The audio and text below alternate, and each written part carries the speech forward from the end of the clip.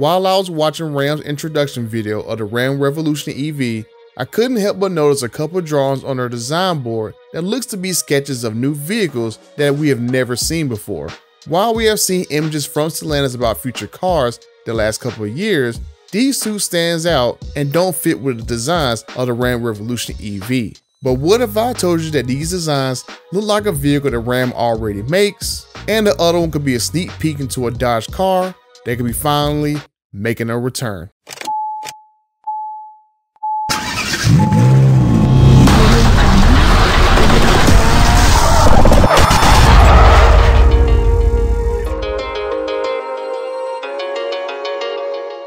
Watching the Ram Revolution introduction video, I slowed down the footage and I couldn't help but notice this sketch.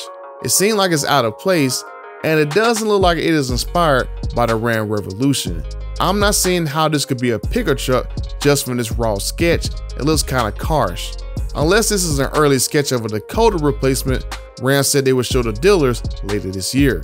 That seems to be the most logical explanation of why the sketch would appear in a Ram video. The vertical line going through what looks to be a tailgate could be a sign that this is a truck with Ram's multifunction tailgate, but the sketch does look oddly familiar to a truck that Stellantis currently offers overseas. The Fiat Toro is assembled in Brazil and is also rebadged into the Ram 1000 for other markets. The Ram CEO last year was asked some questions at the Detroit Auto Show and said that Ram was looking to add smaller trucks to the lineup and even trucks smaller than midsize. So that could open the door for the Ram 1000. Ram could do some sheet metal changes to the existing truck and ship it to the US. The Ram 1000 shares the same architecture with the Jeep Renegade, the Jeep Compass, and the Fiat 500 models. So that should give you an idea about the size of this particular vehicle. Currently, the Ram 1000's biggest engine is the inline-4 Tiger Shark, which makes 184 horsepower and 179 foot-pounds of torque. This same engine is used in the Old Dart, the Cherokee, the Renegade, ProMaster City, and the Compass. The Ram CEO also said that Ram wasn't getting the inline-4 Hurricane, so I wonder if that's still true or if he's only referencing the Ram 1500. But I would have to believe that Ram would use one of the turbocharged inline-4 Hurricane engines in order to compete with the Ford Maverick mid-size pickup truck. Another thing I noticed is that the Fiat Toro has a split tailgate, matching the split in the sketch. So this could very possibly be the beginning sketches of a reskinned Ram 1000 coming to America. Another possibility is the Ram 700, which has been around for a few years in the South American and the Mexican markets. Looking at the bulge in the fender from the sketch, the Ram 700 could also be the basis for a new Ram model. The Ram 700 is a little bit smaller with a 107.8-inch wheelbase compared to the Ram 1000's 117.7-inch wheelbase. For comparison, the Ford Maverick has a 121.1-inch wheelbase and the Hyundai Santa Cruz has a 118.3-inch wheelbase. So if Ram wants to make a new pickup truck, they can use the small and the medium-sized trucks from the other markets, change them sheet metal some, produce them at existing plants, and quickly bring a new truck to the US market. With the Belvedere plant closing down and Brampton not having a vehicle confirmed after 2023, Ram does have some options if they want to make those trucks closer to the US market at those plants. Another thing I find interesting is that both Unifor and the UAW are going to do contract negotiations this year with the big three. And like the last time, we learned there was 3 new Hellcat variants coming, so we could learn this year what new vehicles are coming for Ram and where they could potentially be built. I've said in videos in the past that Stellantis' goal in the future is to share parts as much as possible in order to cut costs, as well as a new mid-sized truck. Now we're working on these vehicles together, which allows us to share some of the most costly components in a way never before done. So 8 vehicles are now being created that will come to market in the next 3 to 5 years. But that's just the beginning. So no way I see Ram creating a new truck from scratch rather than just adopting an existing platform. I was thinking that the Jeep Gladiator would make a good platform to share for the Dakota, but I think it's too long at 137.3-inch wheelbase. Ram said they wanted to go mid-size or smaller, and the Gladiator doesn't seem like it will work at that wheelbase size. Now the next interesting drawing really doesn't make sense to be in Ram's video. This picture is only visible once and it clearly shows a two-door hatchback like vehicle.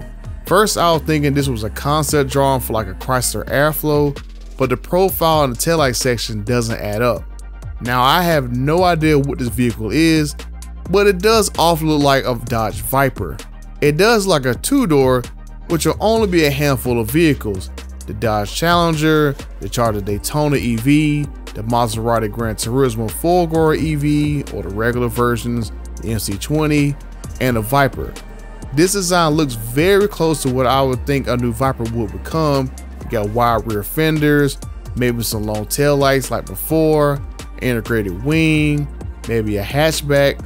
Hopefully if this is a Viper or a Tomahawk or some other model, I cross my fingers that it won't be EV only, and Dodge positions this as a competitor against the C8 Corvette. Since the 6.2 Hemi is being dropped, most likely if there is an ICE version, we will see a Hurricane inline-6 engine. With that big of a hatch area, maybe this could be a mid-engine vehicle like the C8 Corvette. An inline-6 Hurricane would fit in a mid-engine scenario. Stellantis also said they'll get a hybrid transmission from Punch Powertrain that could get the power up in a mild or plug-in hybrid situation. Now I don't know how much horsepower it will increase to, but there are torque specs listed for this particular hybrid transmission, and it could get the vehicle around the same power of a C8 E-Ray. Just saying. Now I'm not confirming that a Viper is coming, but it does look a lot like a Viper, and this will be a great addition back into Dodge's lineup. Dodge does have a way to bring the Viper back, or maybe this can use a Tomahawk name, but they can bring this vehicle back by using the Maserati's MC20 architecture. It'll allow the Viper to have a mid-engine configuration, a hardtop convertible option, a plant for the Viper to be made at, a carbon fiber tub, and have butterfly doors.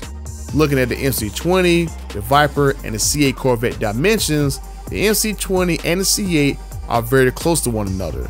The main difference is length, and the Viper is several inches shorter than either of those cars. So other than missing the V10 and being 7 inches longer, but I think at the end of the day they could shave a couple inches off on the platform, the MC20 would be a perfect base to make a next-gen Viper. I've already covered the reasons for the MC20 to be used in this video right here, so go ahead and check that one out.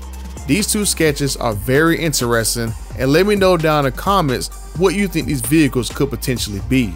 The first sketch looked for sure that we could see one of those smaller Ram trucks come with some seat metal changes, and Ram said dealers will see something in the next few months. And considering Ram couldn't make a working prototype for the Ram Revolution that can open its own doors or close its own front, I don't see a brand new truck from scratch, but rather a rebadged existing vehicle, especially if this has to come to market by 2025. And the second sketch for sure is a wild card and could be a variety of different vehicles if it ever gets made. I would love for it to be a Viper or a car with a Tomahawk name that Stellantis has available to them. But that's it for this video, guys. Make sure you leave this video a like and subscribe to the channel if you already done so. Leave down in the comments what you think these vehicles can be. Make sure you grab yourself some last call merch on the way out. And until the next time, I'm out.